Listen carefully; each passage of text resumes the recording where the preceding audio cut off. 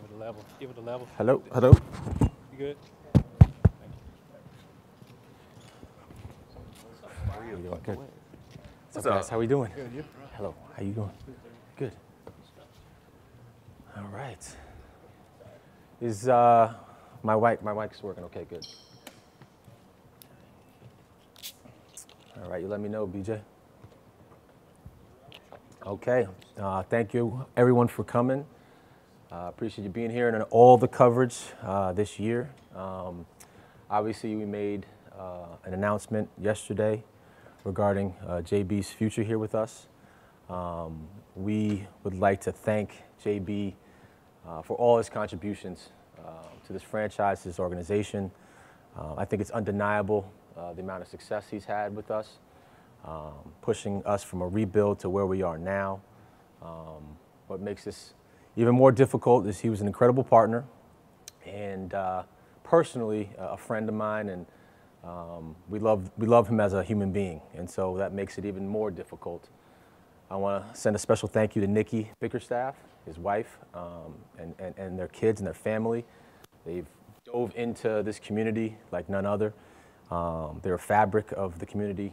They gave tremendous contributions to Cleveland, and so we just want to thank them for their time here. Wish them obviously nothing but the best, and we'll move forward, but they'll always be a big part of our story. And so just wanted to thank JB to start, and we can open it up for questions now.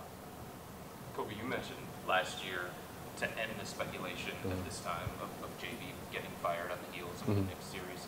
So what changed over the last year that made you feel like you had to make this move? So I'll say, again, tremendously difficult decision. Not going to go into sort of any shortcomings or negatives about JB. It's not something that he did specifically. I think for us, it's with this group, finding someone with a new approach, someone with a different voice, a fresh set of eyes to help us move forward. And we've accomplished a lot in the last few years, getting to a conference semifinals, and we don't want to be complacent. We don't want to be content with that. And so what are the levers that we can push and pull to get to that next level? Because we feel we're not far off. We feel we have a tremendous amount of talent in-house. We have players that believe in each other, believe in this organization, and think they're pretty close. And so it's not one singular thing that JB did wrong. It's how do we continue to move this thing forward, because we don't think we're far off. At this point, have you gotten assurances from Donovan Mitchell that he's going to sign long-term with you guys? How long are we going to make that question?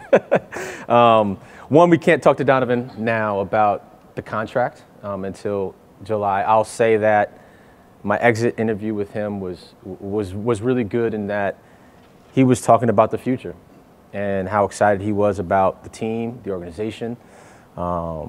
This is a player that has had two of the best years of his career here, has had a lot of success here, understands the infrastructure, I think has a lot of trust on what we're doing, and understands that our goal is to win a championship. And again, when we're talking to him about the future here, getting his feedback, it's all about how do we make this thing better? How do we achieve this together? How do we win in the future? And so I take those as very positive things. From his own words, he says he's happy here. He likes it here. And so he's always been very genuine. He's always been very intentional. He's been a great teammate. And we have to take all that in face value and say, okay, we feel good about where we are with Donovan. Obviously, things could change. In terms of his contract future, it's nothing we can talk about until July. How much influence does he have? Yeah, how many questions? I'm sorry, go ahead. How much influence does he have? So last summer, he had a lot of influence in terms of how much he helped us recruit free agents to be here. Listen, you've talked to him. He's a highly intellectual basketball junkie, right? And so I would love to have some of his input in terms of, what we want to do into the future. And yeah, absolutely would love his feedback on how we continue to build this thing. I think he's been very influential in helping us land some free agents. That conversation will come for sure. How do you think that Donovan and Darius work together as well as you thought they would, or do you see an issue there? I don't. I think that's overblown. I'll say this. I think there's way more data that speaks to it works than doesn't. You know, in the last 2 years combined, because they've been together for 2 years, there's a lot of data that we can look at, right? And so over the last 2 years, including the playoffs, they're a net positive +5 together on the floor. Everyone wants to throw out the first year together when Darius actually had one of the best years of his career. He was an all-star, but he actually had more efficiency, and that was with Donovan. They have a great relationship on and off the court. I think the other thing that we have to realize is that, you know, this is just year 2 of this iteration of this team.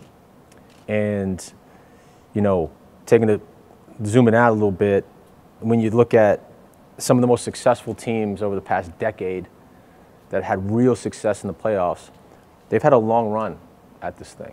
You know, going back to Golden State, that's been together for 12 years, that core. You know, look at Milwaukee, that's been together almost 11 years. When you look at Giannis and Chris Middleton and their run together, right? That's 11 years. Boston, I want to say 7 years together, right? And they're still knocking at the door, right, for that championship. But that's been a core that's been together for 7 years, had a lot of success together. Obviously, Denver, when you look at Jokic and Jamal Murray for 8 years, we're just in year 2 of this iteration. And we got to a conference semis. We're not content with that. But there's a lot of runway left, and there's a lot of learning left to be with this core. Listen, I think this pairing has a chance to be really successful together, and the data speaks to that over the last 2 years. Do you anticipate not breaking that pair up? I don't see why we should. You know, I don't see why we should. I think, and the same thing goes to they say the fit of the Evan Mobley, Jared Allen. That fit actually has a higher net rating than our guards. I think the other thing too, like, again, you know, looking at it, there's a depth of talent here that's really, really good. And when you look at the landscape of the league and how long, like 82 games, we can't discount injuries, right? And it's part of our game. It's a horrible part of the playoffs this year.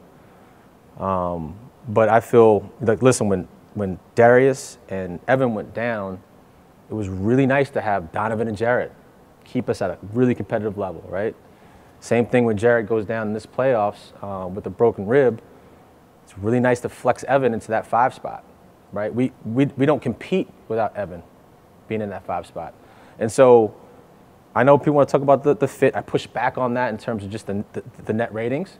But I also want to talk about the depth of talent here that's really good, that keeps us alive when we have to go through some injury spells. Koby, what were your expectations for this season? And then how did this match with what you expected? I wanted to be highly competitive in the playoffs. You know, we had a taste of playoffs last year, fell short with a young roster and inexperience. This year I wanted to be highly competitive in the playoffs. I think we were. Obviously, we weren't whole. I'm not going to make excuses. I think a lot of teams are going through what we went through, so we can't just say this is a Cavaliers thing in terms of the injuries. Look, it's hard to say this season wasn't a success when you look at, you know, our first conference semifinals since 2018, and so you know, we were disappointed with how it ended, but certainly through a lot of adversity this year, got to a point where we can look back and say, okay, I think we're going in the right direction. We're having success in the playoffs, and we're setting ourselves up in the future for a real run. And that's the key. You know, that's the key, is really diving deep into what are the levers we can pull, where we can clean up some things, how do we maximize some talent in-house to give ourselves a chance to make a run like some of the teams I talked about, right, that are 7, 8, 9 years into this thing and really knocking at the door of championships, if not won a championship. We're just year 2 of this thing. Do you, how high do you rate that you need to get an experienced head coach? I mean, for example, like when Beeline, you had to make a change, John Quidd or whatever, you had JV there, where you had, you know, 2 trial runs to being a head coach, and there was immediate difference with that. So I just wondered how do you, with this thing, like you said, there's high expectations for your team. So in terms of that profile of head coach. Terry, it's an excellent question. I'd be lying to you if I said I've already dove into a list of people and criteria. We're going to take the weekend, decompress, come back Tuesday and really sit down with the staff and go over those questions.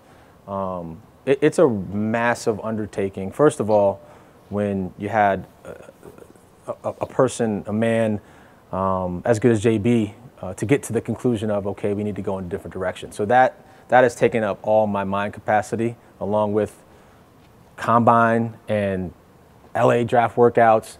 We're going to take the weekend and come back and really map out what that is. I think the difference between, and we haven't had a search for 5 years. We've had real continuity here, front office, bench, and so we haven't had a search in 5 years. That search 5 years ago is completely different than this one. This is a very highly specific job requirement in terms of the questions we're going to ask.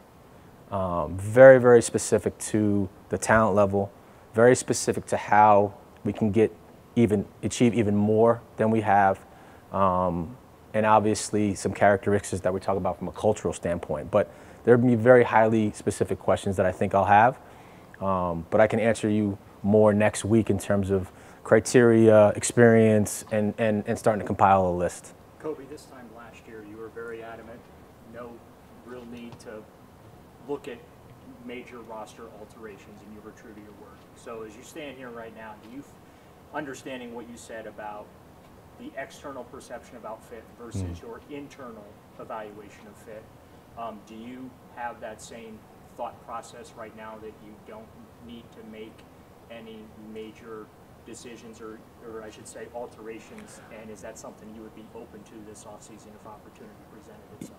Yeah, I don't see a big major sweeping changes. I just don't. Like I said, more data speaks to this works than it doesn't. You can't win 99 games over the regular season, make it to a conference semis and be like, this doesn't work. Again, this just being year 2 of this iteration of this core being together. I have a lot of excitement for the future for this group and belief in this group. The other piece that the outside doesn't see is you meet with every player and they have a really strong belief in the core of the group, their fellow teammates. They think they can win here. There's a lot of camaraderie and belief, and they like each other. And so it's hard for me to glean anything other than how do we pour more into the group that we have. Sure, there's some moves you can make, around the peripheral, but what are the levers we can pull? What can we tighten up? Where's our upside? Where's the low-hanging fruit in-house to elevate this thing? And like I said, way more data speaks to how much more success we've had with this group than it does, I think, the outside perception of fit. We've won too many games. We've had playoff success, and we're still young. We haven't even talked about Evan Mobley and his ascension. Like, he's continuing to get better. He's only known postseason basketball since he's been drafted, and to see him elevate Game 5 of Boston on the road and be the best player on the floor that night leads me to believe we have so much more to grow with him. And so there's a lot more in-house than I need to find out outside of this building. There's a lot of belief in our players and each other in this organization, and so I don't see the need to make sweeping changes.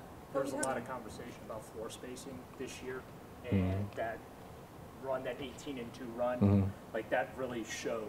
Yep. So how do you create that floor spacing with the two bigs? Because you're right about Evan, but he did that when Jarrett wasn't available. Darius seems to play better when Donovan is not on the floor. So I guess, where's the balance there, and how do you create that while maintaining the continuity of this core four? Sure. I think, one, the net ratings of both of them on the floor together is positive, right? From Jarrett and Evan and from Darius and Donovan, both positive to the almost to the tune of +5, right? When they're both on the floor together. I think it speaks to the depth of what we can do from an offensive standpoint. Why can't we do both? You know what I mean? Could it get a little clunky with two bigs on the floor? But guess what? On the other side, we're really good defensively. That's been true since we've had these two together. It's been an incredible defensive group, and that helps us win games in the fourth quarter as well. And so, do we need to look at diversifying the offense? Sure. That's something that we need to do. Evan continues to space the floor, and we want him to shoot more threes. He was in the 30s this year, and that's something that we're going to continue to elevate in his game. And again, continue to get better. You know what I mean? This is not the end of the story for this group. It'd be one thing if we just maximized everything, put everything into this group, and just kept falling short. Again, this is just year 2. Evan's just 22 years old. Jared's the oldest 26-year-old I've ever been around. And so I just think we have a runway here to figure it out and give him a chance at it. How do you balance Oh, sorry, go ahead. You mentioned the young guys like Evan Mobley and Yeah. their development. How much does that specific part of this, the development of him and Darius Garland, weigh into off-season decisions with head coaching and even some of the roster decisions you guys will make? So the Evan piece is a really fascinating study because the balance of developing a top 3 pick and the talent that he has with us trying to win big is really difficult. That's difficult for a head coach. That's difficult for an organization. Because if we weren't trying to win big, I'm sure we could have rolled the ball out and had Evan scoring 20 points a game. But that means Evan Mobley's probably not in the conference semifinals either, competing at the highest level. And so when you look at a top 3 pick like Evan, it's very rare that they play postseason basketball since the day they were drafted. You know, he played in 2 play-in tournament games his first year, played in the first round last year, into the semis this year, conference semis this year. We feel that's a huge part of his development. Just playing meaningful games is part of it. Did we get away from unlocking his potential fully? A little bit this year. And I think that needs to be a vocal point into the summer of how we can unlock him, only because it's going to make our team even better and give us a chance to elevate to a higher level. It's going to unlock not just him, but this organization. So that's certainly a vocal point. In terms of Darius knows he needs to have a major offseason. Him seeing the physicality of that series, or both series really, is something that I think he's going to grow from.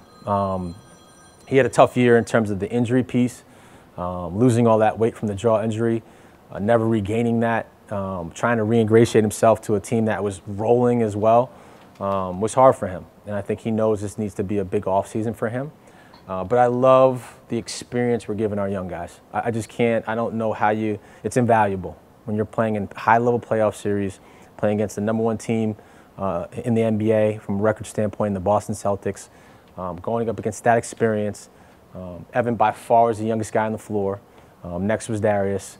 And so that's a core we're really excited about into the future, and giving them that experience in the playoffs was huge this year. You mentioned the Bostons, the Denvers, Milwaukee's, Golden States. It seems like increasingly those teams are the outliers. Like a lot of the league changes around every summer. So how do you balance your long runway idea with maintaining urgency? Because you know you never know how long the runway is going to be. Yeah, I think when you speak to the urgency, I mean, it went into the decision to dismiss JB. You know, it's part of it. It's not being complacent. It's not saying, you know what, we know we're going to get back here next year, so let's just roll it out again. You know, we know that we have a 22-year-old Evan who's going to continue to get better, so we got time at this thing.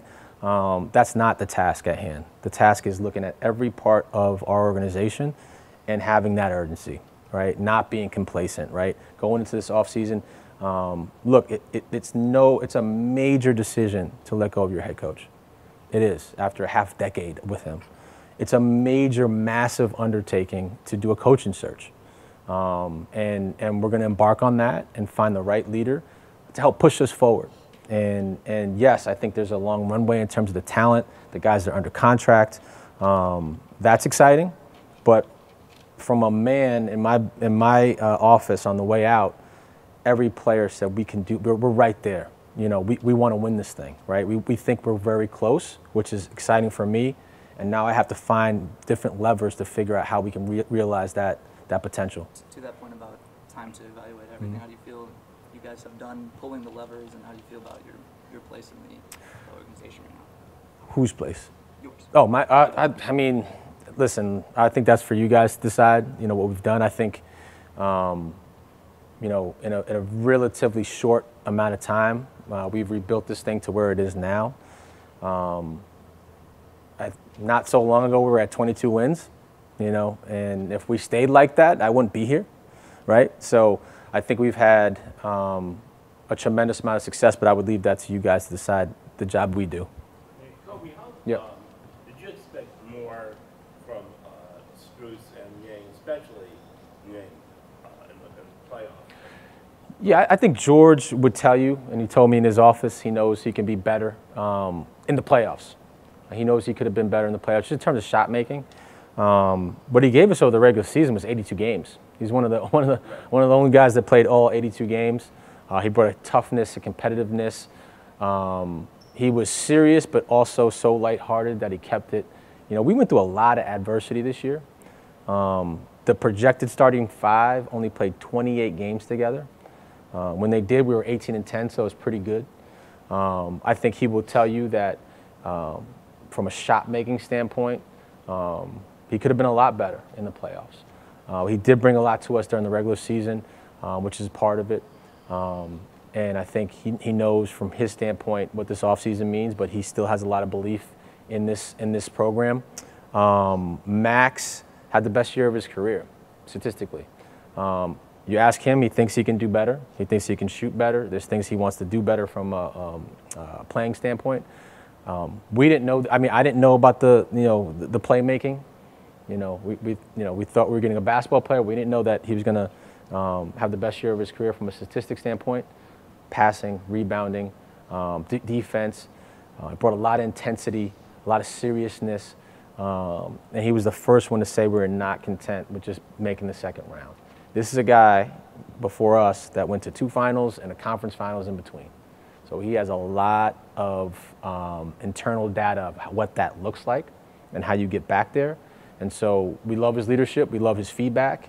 We're very, very happy with him and his play and his leadership and his fearlessness. There's the toughness, the grit. We put him against the best wings in the world, and he competed and gave us a chance on that end. He's a much better basketball player than I thought when we acquired him. Given that you consider JB a successful coach, how much pressure do you feel to get it right when you're hiring a successor? Yeah.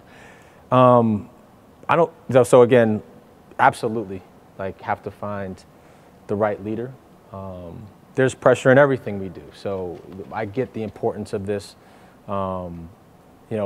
There was nothing that JB did categorically wrong. You know what I mean? That to say that now we have to get this right. I think there was a lot of things we did incredibly well over the last 4.5 years that he was at the helm.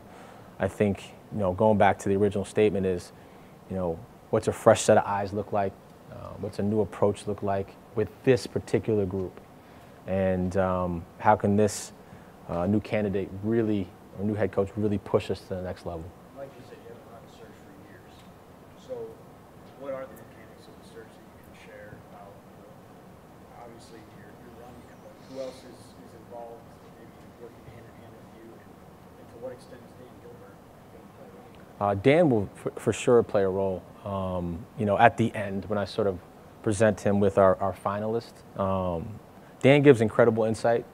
I love when he's involved because it's just helpful. It gives you support, but it also he thinks outside the box. He pushes you, and so I'd say at the end he certainly would have a big influence on what we do. Obviously our front office will run the search. There's a lot of hours, days, weeks that pour into this decision. There's hours spent with the candidates. There's phone calls. There's background, and so from a just a mechanic standpoint, we're going to take the weekend off right now just to decompress a little bit. I know people already have lists that we have, but it's not true. We're going to come back on Tuesday. We're going to go over sort of characteristics, what are the specific questions that we have, and then start to compile a list and then go from there. Koby, why did, just curious, why did it take you, a week and a half or whatever it was to do this thing with JB? So, Terry, good question. One, it's not. There wasn't a knee-jerk reaction. You know, it wasn't like, this is not gonna work. There's been too much success for us to have that conclusion after one day. It was going to take several days to really dive deep into the evaluation of JB, who deserved that. It certainly took. There was time spent with him as well during this process that he deserved, and I thought was really healthy in terms of our dialogue. And then also, not to make excuses, but you know, when you play a little deeper into the playoffs, it puts you right up against the draft. And so we were dealing with draft combine while playing Boston, so going back and forth. You know, last week we're out in LA for agent workouts, and so not that slowed it down, but it certainly added to what we had to do. And obviously we have the 20th pick in the draft. Draft is immensely important to what we do, and so those two things together sort of put us to where we are now. But I wouldn't have said it wouldn't have been appreciably earlier anyway. These are just the things that we've had to deal with over the last week. Is there anything he could have said or promised to kind of get one more crack at it? It's a good question, Terry. I would think about that. I think for us, again, with this, keep going back, with this particular group, I think a new approach was needed. Koby, good far as the input that you received during the exit interviews, did that provide anything far as making the decision for the coaching change from what you heard from the players directly? So we always take input from the players. I think it's definitely a valuable exercise. At the end of the day, you know, the decision has to come from me, and no particular player or players. I have to do what's right and find the right match for this set of a player, this group that we hope will have a long runway and a lot of playoff success, and identifying who that is. And so we got a lot of positive feedback from players. You get negative impact from players, but my job is to listen, decipher through all of that, and come to a conclusion. There's feedback that helps us as a front office. It has nothing to do with coaches. There's feedback from an organizational standpoint of how we can get better. Those are the questions I'm asking too. How do we make this the best place for you to be successful? That's a driving force behind what we do. And so there's a lot of things we talk about, not just the coaching staff, of how we can improve. And we take that feedback seriously. But at the end of the day, you know, from a coaching standpoint, like that's my decision. And as far as all the injuries that the teams had, you said that the starting five only played 28 games together. Yeah. Is it something that you maybe, was it just coincidence, or is it something that you think maybe as far as training-wise, that something needs to be changed or updated? There's a few things that is the hardest things that we have to do. Figuring out this injury thing is not just particular to the Cavs. We had a hard year this year from an injury standpoint. Last year we were actually pretty good from a games missed standpoint. You know, just again zooming out and looking at the league as a whole, I've never seen a playoffs like this where we've seen this many stars out. Right, that was not specific to just the Cavs, and so I think just looking at like the landscape of the long season and what it entails now, is I think it's a really good question. Like, how do we solve this player injury piece?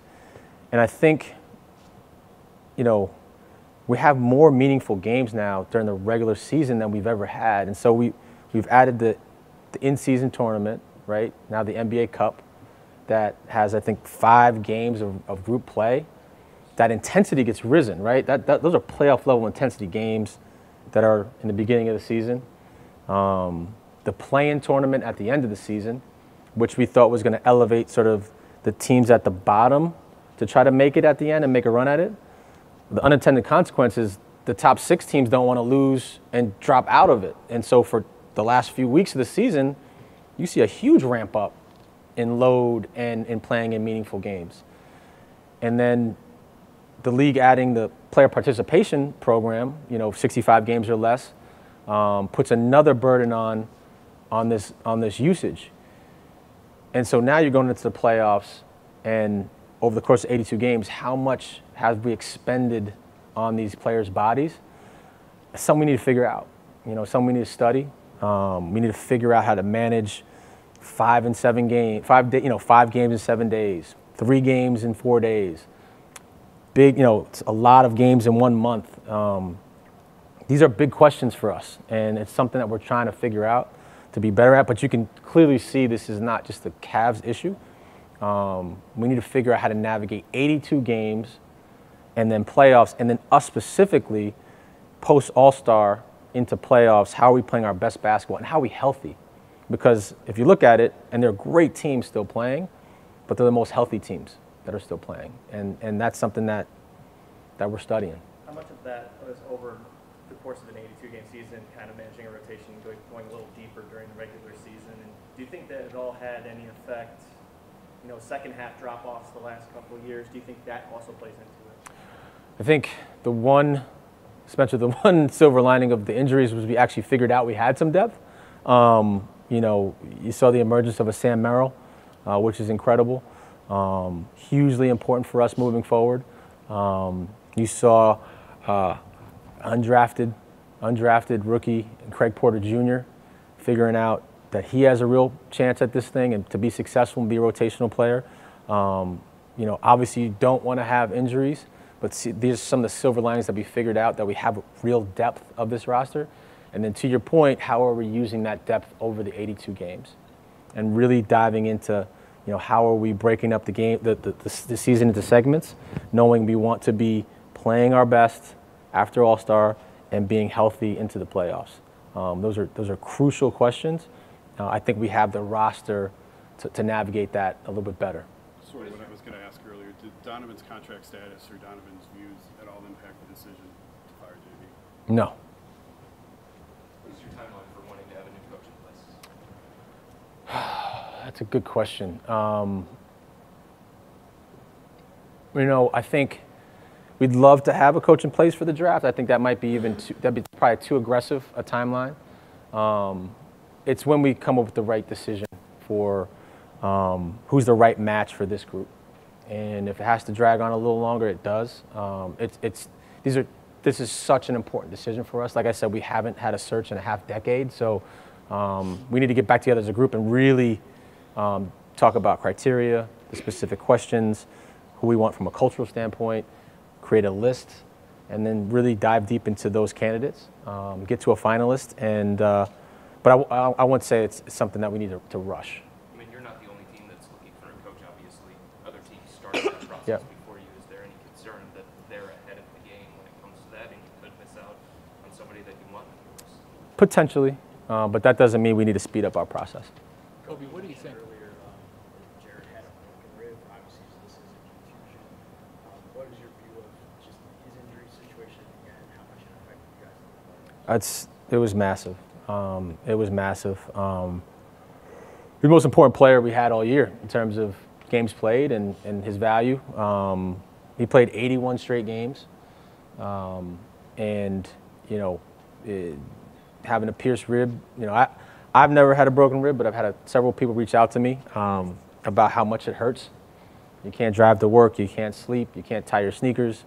To give you some insight to what Jared did, Jared tried to give it a go. To the last day and a half, he was trying to go up and down on this floor and do some real basketball moves. It's hard to play basketball if you can't raise your arms over your head. I know there was speculation of more stuff he could have done. It's impossible to play through what he was playing through. Going through. It was a pierced rib. Koby, last year going into the offseason, it was clear the bench needed to be addressed. You did. Mm-hmm. You mentioned the injuries opened your eyes to the depth that you have. What do you think you're missing to get to that next level? Because you're on the doorstep. You mean from a roster standpoint? Yeah. Again, I have great belief in the talent here. You know what I mean? If I didn't, I would say we're going to look at all these different things and maybe breaking up the core and trying to bring other guys in here. I think around the margins, how do we get better? How do we maximize the talent we have in-house? And really try to pull levers that we have here, from every angle that we can look at to maximize what we have in-house. And so we'll look You know, we've been super aggressive in the past. We've made, you know, this front office, we've made some sweeping changes. We've made some sweeping moves before, you know. To the Jared Allen question, like, Jared has a lot of equity here. I mean, we traded for Jared and the whole trajectory of the rebuild changes, right? You go out and trade for a Larry Markkinen, who helps us achieve great level of success that future year. And then you go out and get a Donovan Mitchell, which is a monumental trade for a franchise. So we've made some major changes. We made some real injections of talent into this roster. And so now's the time to figure out, okay, how do we win with this big? Because we have had a lot of success with this group. You don't win 99 games and be back-to-back home court advantage playoff teams without that. And now it's trying to figure out, you know, how to go further. If it was a pure rib, why was it listed as contusion? And did you feel like you had to do any repairing of the relationship with Jarrett because it painted him in a certain kind of light by not playing? Good questions. I mean, it's all semantics in terms of what you want to list it for. No strain on the relationship, though. Hey, real quick, you said that, and this doesn't count as an but you said that Donovan and Jarrett were +5 net rate, and then you said that Mobley and Allen were better. So do you know what that number was? I'm gonna say it was plus 5.7. I can get you that number.